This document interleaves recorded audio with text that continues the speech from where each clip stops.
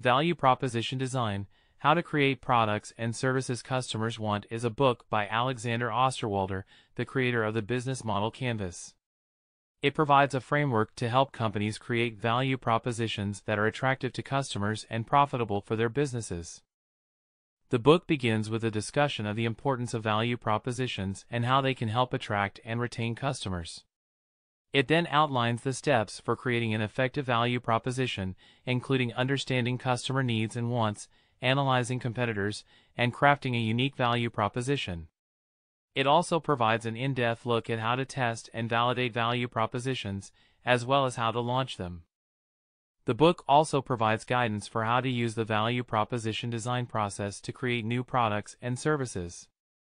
It outlines the steps for researching customer needs and wants, ideating potential new offerings, and prototyping and testing those offerings. It provides insight into how to use customer feedback to iterate and refine product ideas until the value proposition is attractive to customers. The book also discusses how to measure the success of value propositions. It provides guidance on how to track customer feedback and usage, as well as how to determine the overall impact of a value proposition on a company's bottom line. Throughout the book, Osterwalder provides practical advice and strategies for creating value propositions that are attractive to customers and profitable for businesses.